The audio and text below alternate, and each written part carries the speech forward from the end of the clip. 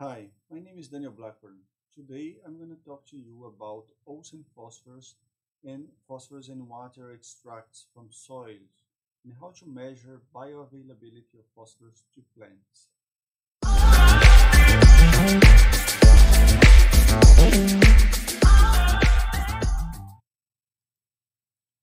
Alright, so this is the second practical regarding phosphorus in soils from the course SWAE4401 Water and Nutrient Cycling in Soil Plant Environment. Last practical, we showed you how to measure phosphorus in aqueous solutions. You will need that practical to be able to perform this one. So now we're going to explain the Olsen extract and the water extract and how to measure phosphorus is explained on the previous video. So if you still have not seen it, please watch it. So in short, we are going to use a spectrophotometer. Yeah? We're going to use a spectrophotometer like the one here on the photo. And this is a plate reader spectrophotometer. And here on the left is just a computer that controls the plate reader. The plate reader, what it does is shoots the light with a specific wavelength through the samples on a microplate like the one here on the top, and will measure how much of this light goes through and how much is absorbed on the sample. So what we have to measure phosphorus is we have a chemical reaction with molybdenum. We form a phosphorus molybdate complex called a Keegan structure, and we stain this Keegan structure for a blue color. How do we stain it? Is just by adding a reducing agent on this sample. The full explanation, as I said, is on the other video. Please watch that if you want to know how to calculate, um, how to measure phosphorus in aqueous solutions using molybdenum method. All right, so I'm going to play here some videos on the lab. This is the same protocol that I explained last time. Just we have to prepare 4 solutions, yeah, sulfuric acid, ammonium molybdate, potassium antimonium tartrate, and ascorbic acid. And these 4 solutions are for the color development reagent. But also this time we need to prepare the extractant. Yeah, the Olsen extractant will be sodium bicarbonate at pH 8.5. So here is when we were preparing this sodium bicarbonate at pH 8.5, just adjusting the pH of this solution before we use it. Okay. Then what we need now is just to weigh the soils. We need to weigh. We have 2 soils here in this situation, soil 1 and soil 2. We weigh 1 gram twice, yeah, 1 gram twice, and this 1 gram will be one of the extracts will be Olsen extract. The second one will be a water extract, and I will show you exactly how to do it. So it's measuring here 1 gram of soil, and then this 1 gram of soil is transferred through a 50 ml conic tube, a falcon tube, usually known as falcon tube. All right, so now Lilwa here is adding 20 ml of the Olsen extractant to the soil, or 4 ml of water to the ones we extract water soluble phosphorus, yeah, water soluble phosphorus. And then after that, we're going to shake it for half an hour. This is the shaker in the lab at room temperature. If you have an incubator, you can best shake this on the incubator at 100 RPMs RPMs. And after we finish shaking, we will need now to filter. Yeah, we need to filter this and collect the filtrate. So we shake the soil with an extractant or water, and then we are going to filter and collect the filtrate. What goes through the filter is what we're going to measure. The filtrate is the solution that we're going to need for quantifying phosphorus. The only thing is when we do the Olsen extract, we need to add a little bit of acid to that filtrate just to be able to neutralize this filtrate a little bit and do not have any interference on the color development using the Molly Bloom method. So here Lilwa is adding 100 microliters of sulfuric acid just to neutralize the Olsen extracts from soil. So after that, we do what we did last time, just have a mixed reagent, which is corresponding to 10 mLs of sulfuric acid, 3 mLs of the ammonium molybdate, 1 ml of the potassium antimony tartrate, and 6 mLs of the ascorbic acid. Yeah? This is Lilwa preparing here this mixed reagent for adding that to the sample. Once we have the mixed reagent, we have our extract. Now we have to just proceed and measure it on the microplate, the plate reader. So next step is we add the standards to the microplate. Same thing we did last time. We add the standards from 0 to 1 ppm on the microplate. Yeah. After we do this, we then add our samples to the microplates. Yeah. Add our samples to the microplates. Here are also pipetting the samples: water extract 1, water extract 2, Olsen extract 1, Olsen extract 2. And the curve is on the first column. Yeah, the first is on the first column here, from 0, which is just water, up to 1 ppm. The first two columns are the curve. Yeah, so everything we do on the microplate, we do it in duplicate just to make sure that the readings are correct. It's just the same sample, you do it twice. Since we have so many wells on the microplate, it's always worth doing everything in duplicate. Yeah. So after we do that, we need to add the mixed reagent to develop color in the samples. So the mixed reagent is the one that we prepared before with the solutions A, B, C, and D. Yeah, we prepared that before because we just to be ready to do this pipetting on the microplate. But now that mixed reagent, we add 40 microliters to all the standards or in all the samples at the same time. Yeah, you add to the standards and you add to the samples at the same time. So the reason that you do that at the same time is because the scholar development is a time-dependent reaction. It means that if you wait too long, it will develop more color. If you wait just not enough time, it will develop less color. So you have to wait between 15 and 45 minutes. And when you approach 1 hour, you start having error because of too much color being developed on the samples. So ideally, you will measure this around 20 minutes, and you have to measure at the same time the standards and your samples. So this is the correct approach to have a microplate or a plate reader, because then you can measure them together at the same time. Okay, so now this is the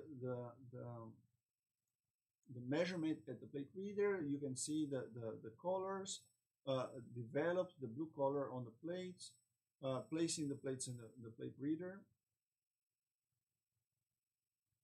And let's configure the equipment. We're gonna mark all the layout with unknowns. We're gonna read the full plate, and we're gonna set up the method as we did last time. So we're gonna use a photometric method with no shaking or incubation. Choose precision option.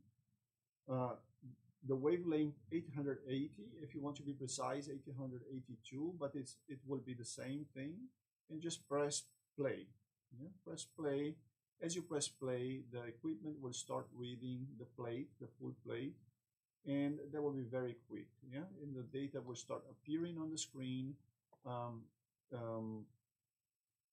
as the equipment reads the plate. Yeah, so the next thing we're gonna do now is show you the calculations now. Last video I showed you the calculation of a random water sample. Today we're gonna measure now for the Olsen in the water extracts. Yeah, Once the equipment finishes reading the plate, you can now open this file in Excel and copy the data. Yeah? Copy the data and start working this data on the Excel. First, you have to see your calibration curve, which I explained last time. And then you have to use that calibration curve to measure, to calculate how much phosphorus there is on your samples.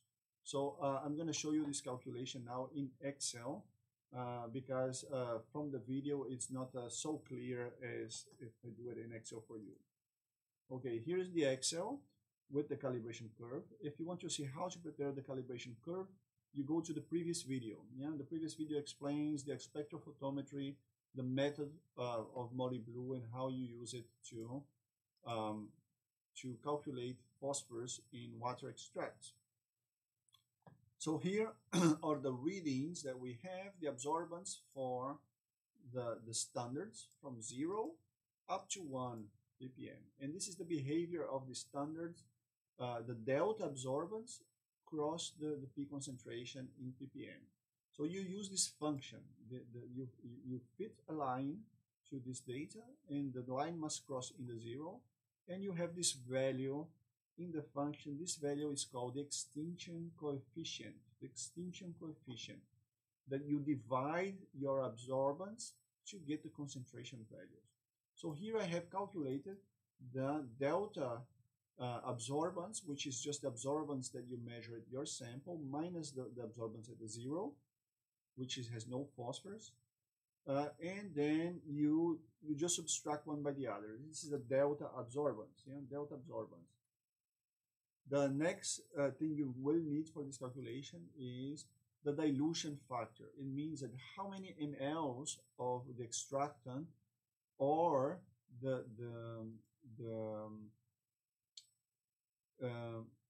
or water did you add per gram of soil. So there's a proportion. There's a proportion of that. So here it's 20 to 1, and for water it's 4 to 1. Okay. So what you're going to do first, you're going to calculate in milligrams per liter. To calculate in milligrams per liter, as we did last time, you're going to divide the delta absorbance by that number, the extinction coefficient, 0.3597. Okay, 3597. And this will give you the milligrams per liter on the extract. Yeah, this is the milligrams per liter on the extract.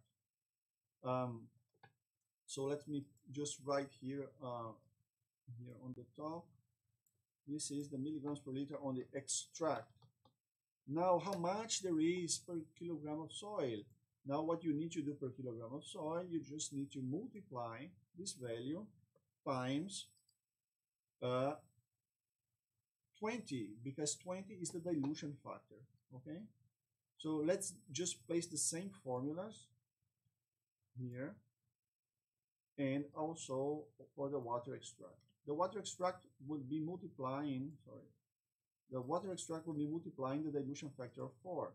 So what we have here is, let's just take some of these decimal cases. We have now here that we have Olsen phosphorus of 15.5 in soil 1, which is below optimum. We want minimum 18 on the soil. 15.5 would mean that we have a little bit of phosphorus deficiency on the soils. On the soil phosphorus lecture, you will see explaining how to interpret this analysis from soil and which are the adequate values of phosphorus on the Olsen extracts. This other soil has 27. Yeah, we think about 18 to 25 are adequate levels. Over 25 is already excessive. So because it's excessive, you don't want to apply more fertilizer in soil 2, but in soil 1, yes, you need more phosphorus fertilizer. And how much fertilizer should you add? Please look at the lecture explaining the calculations of how to calculate how much fertilizer you should add using the Olsen P that you obtain from your soil. Now the water phosphorus, some authors interpret water phosphorus as a measurement of bioavailability also. You can see there is a little bit proportional. Soil 1 has um, less water-soluble phosphorus than soil 2, similar to Olsen. But it's really hard to tell bioavailability from water extract. So what I want you to be careful is that it's important for you to, this water extract will not be representing bioavailability too much. But actually water extract, it's a better measurement for how much phosphorus can you lose from the soil through leaching. Yeah, through leaching. The highest the water extract phosphorus, it means that the easier you will lose phosphorus from the soil on the leachate. You will see that not much phosphorus comes in the leachate, only 1 ppm, 3 ppms, whereas you can find for nitrate and other ions on the soil 30, 50, 100 ppms, whereas for phosphorus in the water extract is a low value, it's in the low range, so there's not much phosphorus on the water extract. Okay, so here is the calculation as milligrams per liter on the extract, and here is milligrams per kilogram in the soil. You just need to multiply by that value, for that value the dilution factor that you have. And this is the value that you need to use for your fertilizer recommendation and your interpretation of how much phosphorus there is bioavailable for your crops. Okay, I hope that this was helpful, and watch out for the handout and the report. The report, you will receive some values of absorbance, and you will need to calculate, and you will need also to make a fertilizer recommendation based on the previous video and the lecture video also. Okay, thank you very much, and I hope you enjoyed this video.